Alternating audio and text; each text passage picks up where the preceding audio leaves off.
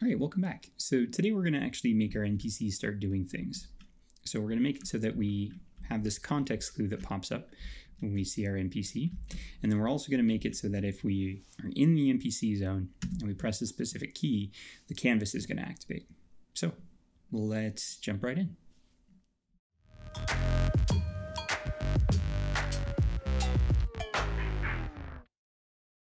Okay, believe it or not, this is the fourth time I'm recording this video, but let's take a look at where we left off. So we created this UI, and the UI is composed of a panel that has two scroll views inside of it. One is just for the dialogue itself, and the other one is for buttons, which we're going to use for choices inside the dialogue. Currently, it's just active. We want to, by default, have this be inactive. So I'm going to go to my canvases, grab my dialogue canvas. Let's just do the whole canvas and turn it off by default. Now, what I want to do next is I want to have some way, let's go over to our scene view, some way for my NPC here to communicate with the canvases to turn something on and have it set, what the dialogue is going to be. So what I'm going to do first here is I'm going to create an intermediate value that's going to hang around behind the scenes that the NPC will be able to change the value of, and then the canvases can choose the value from there. So in my scripts folder here, I'm going to open up scriptable objects. I'm going to create a new C# script, and I'm going to call this text asset value, and then I'll open that up. Now, a text asset value can be anything from a plain old text file. It can be a JSON, which is what we're going to be using, or any other rich text formats. So what I want to do here is I want to make this a scriptable object so it can hang out in the background. So we're going to inherit from scriptable object instead of mono behavior. And then we're going to use the create asset menu. We're going to give it a menu name. Is going to be scriptable objects. Oh wait, that's wrong. That's better. Scriptable objects slash, let's do new dialogue value, and then we'll give it a file name equal to, we'll just call this new dialogue asset. I don't need starter update, so I'm just going to get rid of these. All this is going to do is just hold a reference to that text asset. So this is going to be a public text asset that I'm just going to call value. And then we don't need collections or collections generic. So there we go. Pretty simple script to start us out. Now if I go back into Unity here, I'm going to wait for that to compile, and then we're going to take a look at the scriptable object folder, and inside the scriptable objects, I'm going to make a new folder specifically for dialogues. So I want to create a new folder. I'm going to call this dialogues, and then inside here, I'm going to make a scriptable object that I just created. So inside scriptable object, I'm going to do a new dialogue value, and I'm just going to call this like, we'll just call this dialogue. All right, cool. Now I want to have a script on the NPC here that can detect when the player's there. And if the player's in a certain range, I want to pop up a context clue on the player so the player knows something's going on. And then I also want to check to see if there's any input. And if there's a specific input, like say check or interact, then I want to activate that dialogue canvas. So I'm going to be taking a look at my scripts here, and let's make a new script for our dialogue NPC. I'm going to put this in my generic component folder. So inside my scripts, inside generic components, I'm going to create a new C# script. I'm going to call this dialogue NPC. And then let's open this in Visual Studio. Now the dialogue NPC needs to have a reference to a few different things. First, it needs to know what its dialogue is. It needs to know what the scriptable object of its dialogue is, and it needs a notification to send out when the player's in range. Now we already have a lot of the stuff that we would need for this from earlier in this, this tutorial system. If I take a look at my generic components, I have an interactable script here. And this interactable script allows me to check to see if the player's in range. So if something enters a trigger, checks to see if that's the player or whatever it's looking for, and then it raises a notification about that. So back over here in my Dialog NPC, I can gain all of that behavior by just inheriting from interactable. So that's what I'm going to do. All right, now if I save this and go back into Unity, I'm going to grab my Dialog NPC, and inside my Dialog NPC here, I'm going to grab my game object I made as a child that has the box collider on it. That is a trigger. And I'm going to add to it my Dialog NPC script that I just created. Now, it'll tell me if the player's in range. I need a tag to look for, which is going to be player. And it needs a notification. And that, I think, is in player. It's the context clue notification. Nope. Oh, because it needs to actually be an object. Mr. Taft. So I'm looking for the context notification. There we go. So now if I save this and hit play, I should automatically get that little context clue popping above the player's head. And we covered this in an earlier video. But let's check to make sure it works like I think it does. Cool, so there we go. Now, what I want to happen next is when I press a specific button, I want to change the value of that text asset. So, oh wait, I got a null reference exception here. Oh, it doesn't have any listeners. Oh, spoiler alert. This is actually the 4th time I've done this video.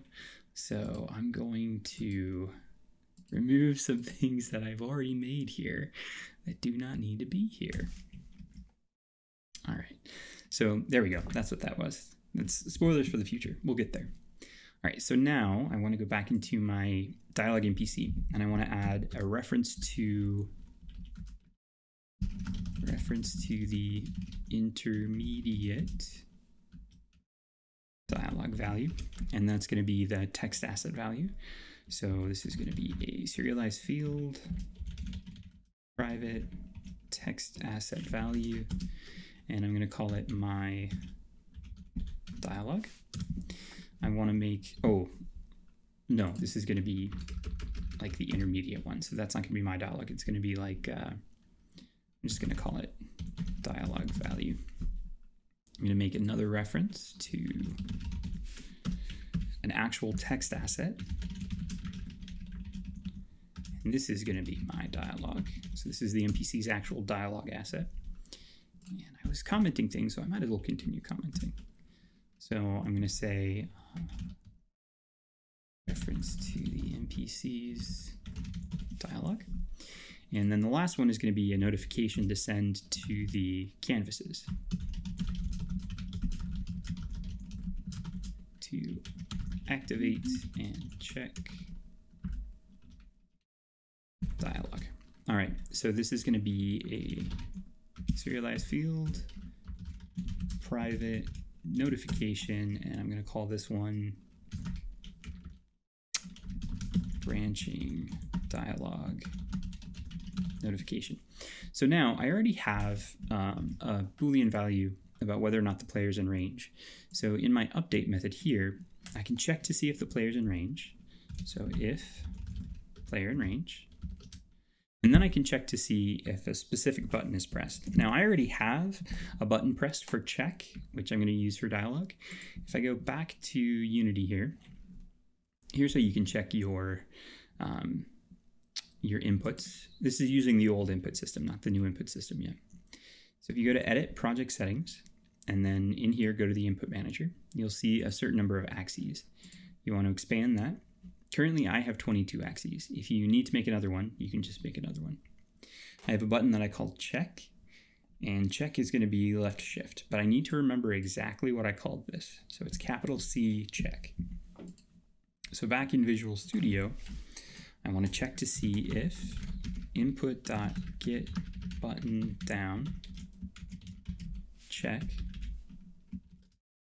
Then I want to send out the notification. So branching dialog notification.raise.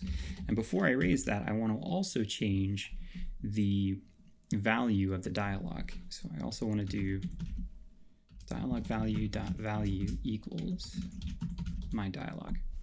I want to make sure I'm doing that before I raise the notification so that the canvas doesn't try to check something that doesn't exist yet. All right.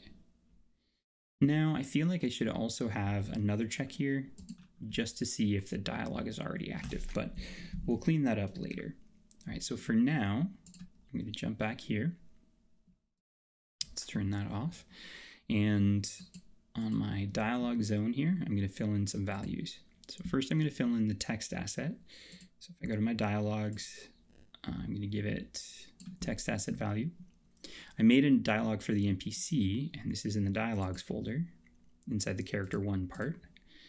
Now inside here, there's two files. There's the ink asset, which isn't what I'm looking for. Instead, I'm looking for the .json file. So if you click on it, you can see it's .json. So I'm going to pull this into the text asset.